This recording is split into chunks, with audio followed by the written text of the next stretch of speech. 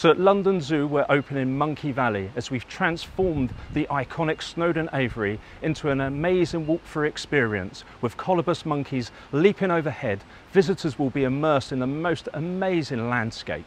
The Snowdon Aviary is a Grade 2 listed building. It's been an icon of the London skyline since 1965. When you walk through this incredible walk-through exhibit, you'll be able to see the animals jumping from tree to tree, their magnificent long tails gliding as they do so. A really natural, immersive exhibit, and it's going to be incredibly exciting for the visitors, but also the monkeys, who are no doubt going to love watching the visitors that have come to see them in their new home.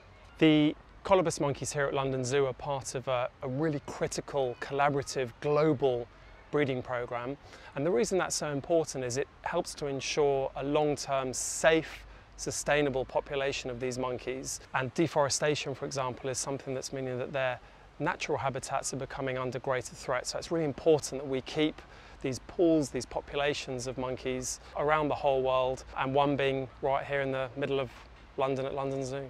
It opens this weekend, the 30th of July, for our members, our patrons and our supporters, and then opens to the wider public and our other visitors from the 15th of August.